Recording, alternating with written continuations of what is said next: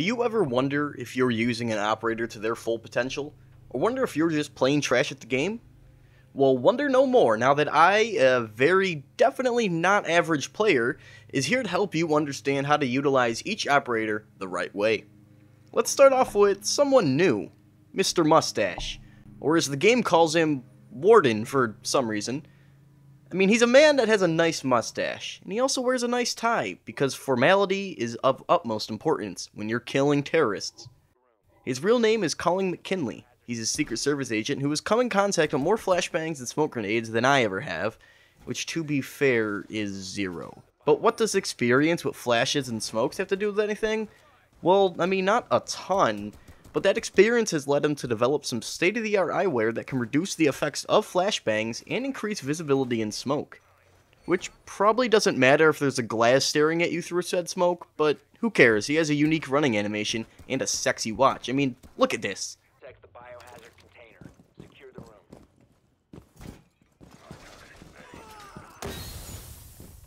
Anyways, his gadget runs for about 9-ish seconds, and that could be toggled off at any point. But it cannot be used again until it's fully recharged, so don't just toggle it on if nobody is near you. A flashbang will not come out of nowhere. Just use your ears and judge if someone is coming near you and is possibly using a throwable. Also, how is this man a 1-speed 3 armor? He's wearing one damn bullet resistant vest and that's it. Does the mustache give him some magical powers that I'm not aware of? We're getting off topic, aren't we? Well, how useful is his ability? Well, I wish I had a solid answer for you, but it seems like every game I play with him, people don't seem to use smokes or flashes. And if they are used, it's not at a very convenient moment in time for me.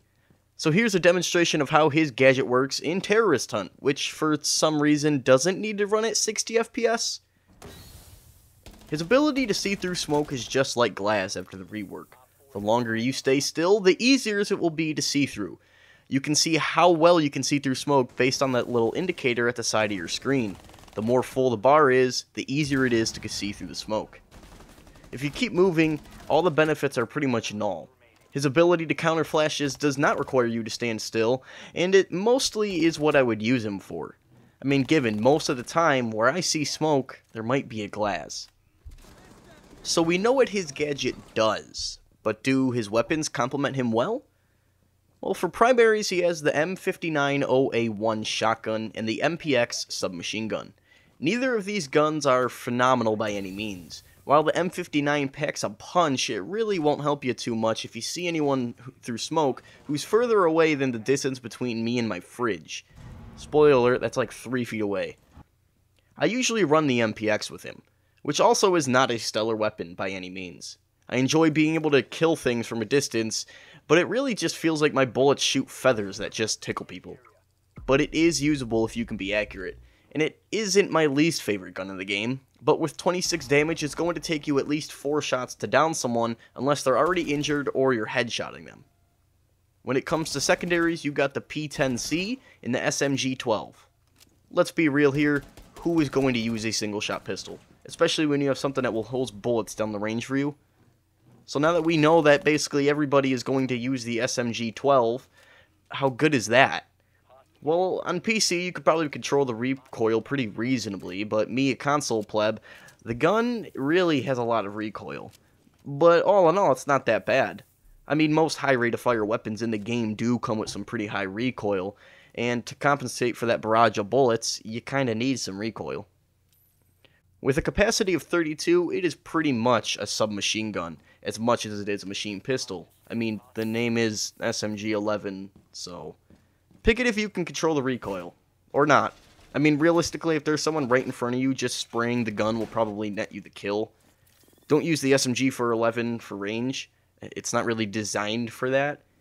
I mean, if you can get some nice picks and headshots, I mean, it's all it really matters is one bullet in this game, because everything can headshot you and kill you instantly.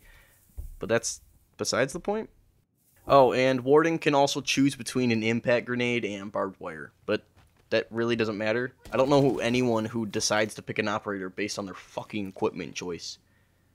I mean, overall, Warden can be useful in the right hands. He has an ability that's very niche, and sometimes it won't even be used for a whole round. All it really depends on is if the other team is running with smokes and flashes. And in my experience, people don't seem to use either of those in an effective enough way to justify Warden even being picked. His gadget is super situational, and his weapons are just kind of meh. I mean, you can use them once in a while, but honestly, there's better choices. Nah, who am I kidding? Of course I'm going to main him. I mean, look at that stash.